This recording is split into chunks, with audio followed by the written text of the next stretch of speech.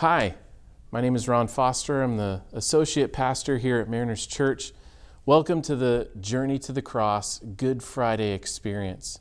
We're so glad that you are taking the time as an individual or as a family or as a group to go through this experience together online. We hope that you're encouraged by it as we walk through really the last week leading up to the cross. Now, some things to keep in mind as you go through this experience today. One is to take your time. This isn't a race. If at any point you want to stop and pause the video, please make sure to do that. You're not trying to rush through this. It's something to really just take your time, pray through, read the scriptures, and go at your own pace. So as you go through this, maybe after each segment, you might want to consider pausing the video so that you can discuss how that makes you feel or some thoughts that come to mind as you've just read the scriptures talking about that experience of Jesus. So as you go through this, let's have a great experience together. The first stop on our journey is Jesus is coming. This last Sunday is what we commonly call Palm Sunday. Jesus was arriving in the city of Jerusalem, and a crowd was waiting. If you're not familiar with this title, where it came from, let's look at the passage from Matthew chapter 21, verses 7 through 11. They brought the donkey and the colt and put on them their cloaks, and he sat on them. Most of the crowd spread their cloaks on the road, and others cut branches from the trees and spread them on the road. And the crowds that went before him and that followed him were shouting, "Hosanna to the Son of David! Blessed is he who comes in the name of the Lord! Hosanna in the highest!" And when he entered Jerusalem, the whole city was stirred up, saying, "Who is this?" And the crowd said, "This is the prophet Jesus from Nazareth of Galilee." Try to imagine this scene. The crowd that gathered started shouting some very interesting things. By shouting, "Hosanna to the Son of David," the people were not only giving praise to Jesus, but also recognizing Jesus to be the Messiah and their King. Think about the atmosphere of people's excitement in this moment, their belief, their doubt. Maybe some had gathered just to see what was going on. How do you think you would have responded in the crowd that day? The second stop on our journey is Jesus is betrayed. Jesus had 12 men that were his disciples. They followed him everywhere. They participated in everything. Jesus even sent them out in pairs to get their feet wet. And yet, Jesus knew ahead of time that one of the 12 would turn against him. One of the 12 would turn him over to be killed. Take a look at Matthew chapter 26, 14 through 16. Then one of the 12, whose name was Judas Iscariot, went to the chief priests and said, "What will you give me if I deliver him over to you?" And they paid him 30 pieces of silver. And from that moment, he sought an opportunity to betray him. According to the professional coin grading service, the 30 pieces of silver that was offered to Judas would be equal to about $950. This was quite a significant sum of money back then, and this amount of money would be enough to buy a small farm. These days, that could equate to about $240,000. It's very interesting to think about the amount in those terms, and one can't help think, would I sell Jesus out for an offer like that? Seriously, think about it. The other disciples certainly did. The disciples wondered if they would be capable of such a thing. As you go to the next stop, think about this. Jesus knew who would betray him already, and yet he still treated Judas with love. How amazing is that? The next stop on our journey is Jesus' Last Supper. On Jesus' last evening with his disciples, before he would be arrested, he would spend an intimate time with them that surrounded itself around the Passover. Take a look at Jesus' experience below from Matthew 26, 20 through 29. When it was evening, he reclined at the table with the 12. And as they were eating, he said, "Truly I say to you, one of you will betray me." And they were very sorrowful and began to say to him one after another, "Is it I, Lord?" He answered, "He who has dipped his hand in the dish with me will betray me. The Son of Man goes as it is written of him, but woe to that man by whom the Son of Man is betrayed. It would have been better for that man if he had not been born." Judas, who would betray him, answered, "Is it I, Rabbi?" He said to him, "You have said so." Now as they were eating, Jesus took bread, and after blessing it, broke it, and gave it to the disciples, and said, "Take, eat, this is my body." And he took a cup, and when he had given thanks, he gave it to them, saying, "Drink of it, all of you, for this is my blood of the covenant, which is poured out for many for the forgiveness of sins. I tell you, I will not drink again of this fruit of the vine until that day when I drink it new with you in my Father's kingdom." Jesus was letting the disciples know of his suffering to come and his invitation for them to one day be a part of what he would accomplish through it. Think of the intimacy of sitting around a table with Jesus and ask yourself, when was the last time I just talked with God? What is stopping me now? Why not spend some time talking now before moving on to the next stop? The next stop on our journey is Jesus prays. Jesus knew what was coming. As his hour was approaching, the one thing that he thought to do was to go talk to his Father with his closest friends. Let's see what he prayed in Matthew 26, 36 to 50. Then Jesus went with them to a place called Gethsemane, and he said to his disciples, "Sit here while I go over there and pray." And taking with him Peter and the two sons of Zebedee, he began to be sorrowful and troubled. Then he said to them, "My soul is very sorrowful, even to death. Remain here and watch with me." And going a little farther, he fell on his face and prayed, saying, "My Father, if it be possible, let this cup pass from me. Nevertheless, not as I will, but as you will." And he came to the disciples and found them sleeping. And he said to Peter, "So could you not watch with me 1 hour? Watch and pray that you may not enter into temptation. The spirit indeed is willing, but the flesh is weak." Again, for the second time, he went away and prayed, "My Father, if this cannot pass unless I drink it, your will be done." And again he came and found them sleeping, for their eyes were heavy. So leaving them again, he went away and prayed for the third time, saying the same words again.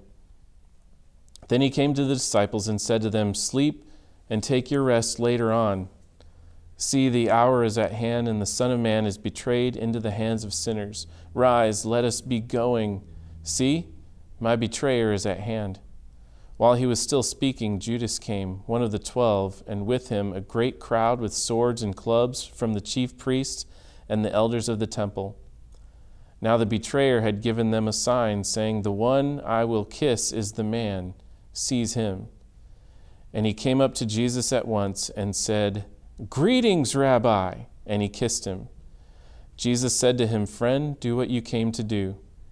Then they came up and laid hands on Jesus and seized him. Even though Jesus was afraid of what was ahead, he still came to the conclusion that he would follow through with God's will. Are we as willing to do the same? The next stop on our journey is Jesus suffers. After Jesus was arrested, he endured extreme suffering and humiliation at the hands of men. As he endured all of this, he had you on his mind. Keep this in mind as we read of the suffering from several selected passages in Scripture. Matthew 26, 67 and 68 says, "Then they spit in his face and struck him, and some slapped him, saying, 'Prophesy to us, you Christ, who is it that struck you?'" Matthew 27, 26, "Then he released for them Barabbas, and having scourged Jesus, delivered him to be crucified." Matthew 27, 27 to 32, "Then the soldiers of the governor took Jesus into the governor's headquarters, and they gathered the whole battalion before him, and they stripped him and put a scarlet robe on him, and twisting together a crown, kneeling before him, they mocked him, saying, 'Hail, King of the Jews!' And they spit on him and took the reed and struck him on the head. And when they had mocked him, they stripped him of the robe and put his own clothes on him and led him away to crucify him. As they went out, they found a man of Cyrene, Simon by name. They compelled this man to carry his cross." Matthew 27, 35, "And when they had crucified him, they divided his garments among them by casting lots." John 19, 32 to 34, "So the soldiers came and broke the legs of the first and of the other who had been crucified with him. And when they came to Jesus and saw that he was already dead, they did not break his legs. But one of the soldiers pierced his side with a spear, and at once there came out blood and water." The next stop in our journey is Jesus dies. After Jesus suffered all these horrible beatings and humiliation, and having had his hands and his feet nailed to the cross, he hung there slowly and painfully fading. For the first time, Jesus felt the pain of sin and the consequence of it, as he was now becoming the payment for all of man's sin. It was at this point that Jesus also experienced the separation from God that comes as a result of sin. Let's read Matthew 27, 45 to 50 and John 19, 30. "Now from the 6th hour there was darkness over all the land until the 9th hour. And about the 9th hour Jesus cried out with a loud voice, saying, 'Eli, Eli, lama sabachthani?' That is, my God, why have you forsaken me?" And some of the bystanders, hearing it, said, "This man is calling Elijah." And one of them at once ran and took a sponge, filled it with sour wine, and put it on a reed, and gave it to him to drink. But the others said, "Wait, let us see whether Elijah will come to save him." And Jesus cried out again with a loud voice and yielded up his spirit. When Jesus had received the sour wine, he said, "It is finished." And he bowed his head and gave up his spirit. John 19:30 indicates what Jesus shouted at the end.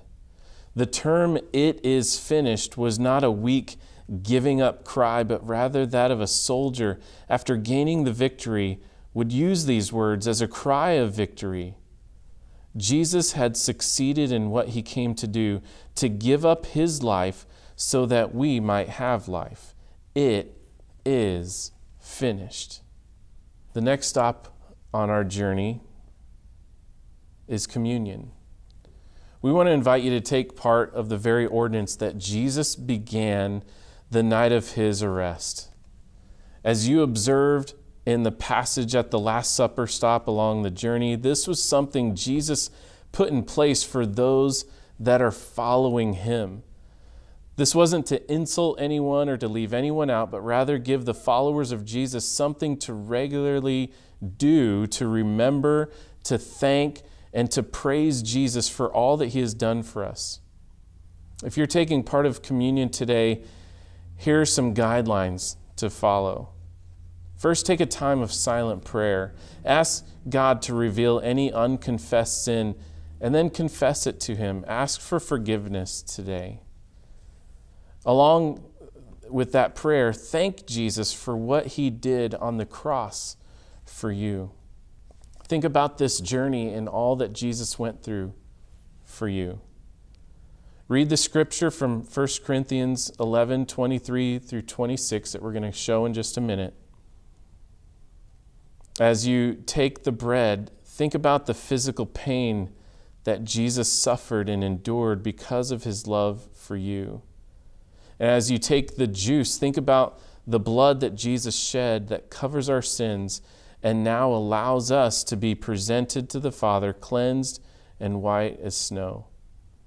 At the end, pray again, thanking God for who he is and what he has done.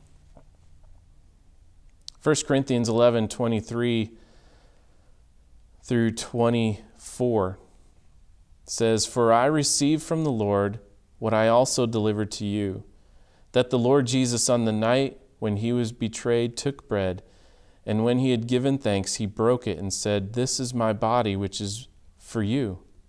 Do this in remembrance of me.'" Take some time right now to take part of that bread. Verses 25 and 26 go on to say, "In the same way also he took the cup after supper, saying, 'This cup is the new covenant in my blood. Do this as often as you drink it in remembrance of me. For as often as you eat this bread and drink the cup, you proclaim the Lord's death until he comes.'" Take some time right now and drink the cup. The last stop of our journey is the rest of the story. The story doesn't end here. We want to invite you back this Sunday at 10:30 a.m. for our Easter celebration, the Resurrection Sunday, to hear about the rest of the story. Take some time to read the passage from Matthew 28, 1 through 9 for the rest of the story. Now after the Sabbath, toward the dawn of the first day of the week, Mary Magdalene and the other Mary went to see the tomb, and behold, there was a great earthquake. For an angel of the Lord descended from heaven and came and rolled back the stone and sat on it. His appearance was like lightning, and his clothing white as snow. And for fear of him, the guards trembled and became like dead men. But the angel said to the women, "Do not be afraid, for I know that you seek Jesus who was crucified. He is not here, for he is risen as he said. Come, see the place where he lay. Then go quickly and tell his disciples that he is risen from the dead. And behold, he is going before you to Galilee. There you will see him. See, I have told you." So they departed quickly from the tomb with fear and great joy and ran to tell his disciples. And behold, Jesus met them and said, "Greetings." And they came up and took hold of his feet and worshiped him. You see, we serve a risen Savior. The God of the Bible is not dead, but alive.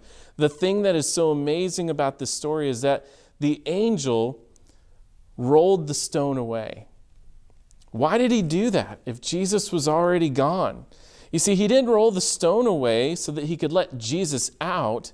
He rolled it away so that we could see in.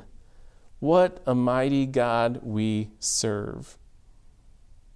Again, we want to invite you this Sunday at 10:30 to Mariners Church. We would love to have you for this Easter celebration service. And if you can't make it, of course, we will be live streaming it at marinerschurch.com, or if you have the Mariners Church app, it will be there available as well.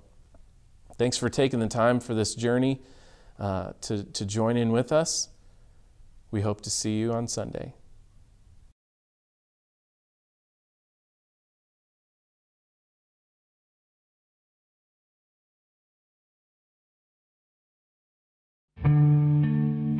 It was a different kind of Passover, to say the least. I remember right when we sat down, Philip leaned over to me and he whispers, "Hey, Thomas, I feel like something special's going to happen tonight."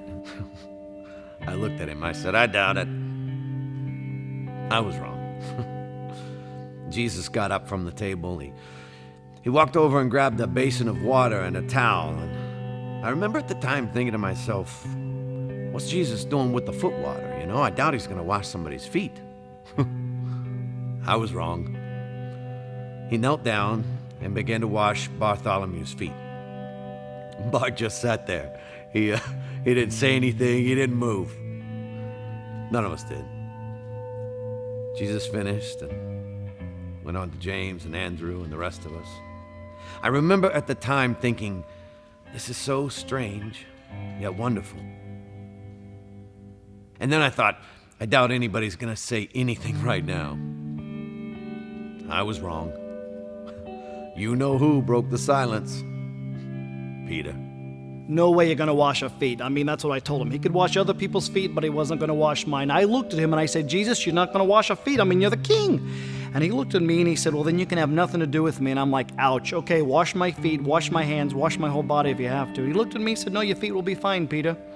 In the midst of him washing our feet, he teaches us servanthood. Then Jesus took some bread and some wine, he blessed it, and he served it to us. He said it was a new covenant with his blood. And he said, tonight, all of you will lose faith in me. I remember thinking right then, lose faith in you? Never. But I didn't say anything. I just sat there. I couldn't just sit there. I had to say something, so I looked at him and I said, Jesus, I love you. You can count on me. Everybody else may fall away, but I will not. You can count on me. He looked at me and he smiled and he said, Peter, you'll deny me 3 times before tomorrow morning. Ouch. The next thing I knew, we were wrapping things up and we were headed to the garden to pray. Once we got to the garden, it just got crazy. Jesus asked Peter, James, and myself to go further in the garden with him and pray, and we did. We tried. We kept falling asleep. Jesus kept waking us up. I remember one time he said, the spirit is willing, but the flesh is weak. That's true. It's all a blur. And I think this whole mess got started because of Judas. Did he really think what he was doing was right? There he is. He's the one you want, the one praying by himself. Now the others, they will come up and try to create some scene. But the one that I kiss on the cheek, that's the one you want. Now 30 pieces of silver, right? That's what we agreed upon? 30 pieces. Forget about the rest. The one that I kiss on the cheek, that's the one you want. A kiss? Judas betrays Jesus with the kiss of a friend? And then it got crazy. Peter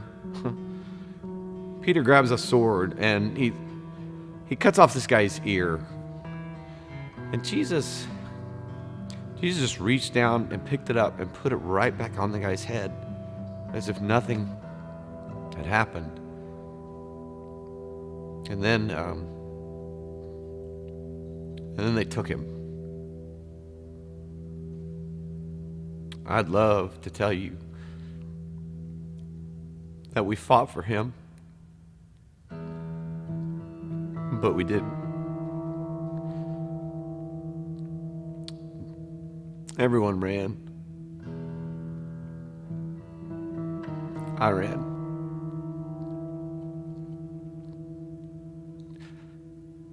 I'm so ashamed.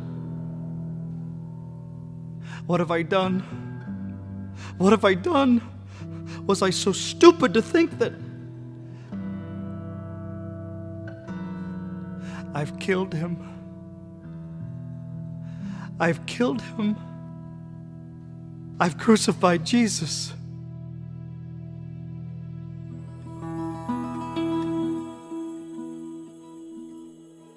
I crucified Jesus.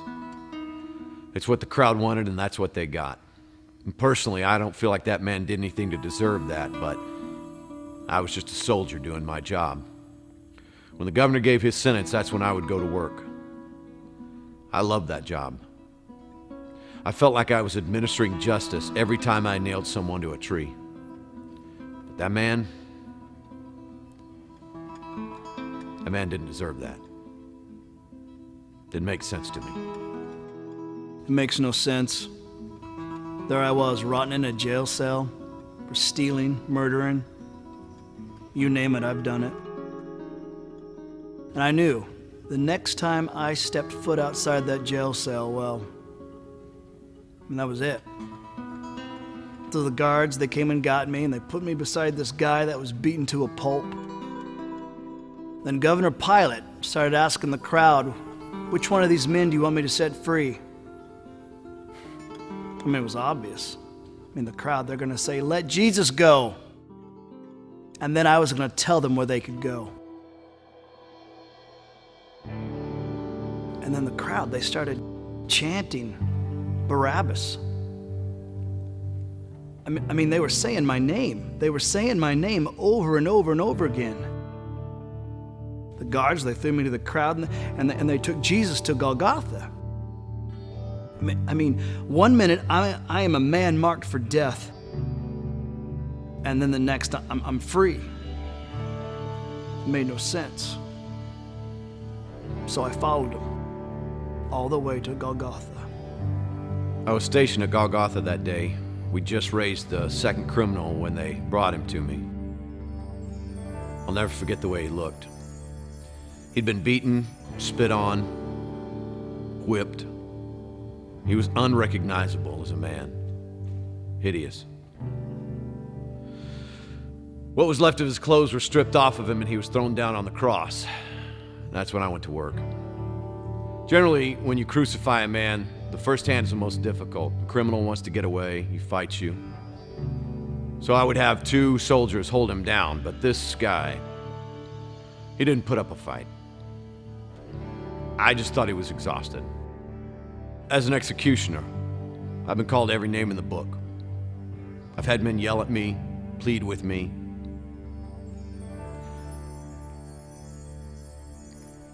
But I wasn't prepared for that. He looked at us. He looked at me. And he said, Father, forgive them. They don't know what they're doing. He forgave me. Forgive them. He said, forgive them. Who is he? Forgive. It should have been me up there. I was the one that was supposed to be hanging on that cross. He took my place. Then I looked up, and I remember he took a deep, agonizing breath, and he said, "It is finished." And then he died. Surely, this man was the Son of God.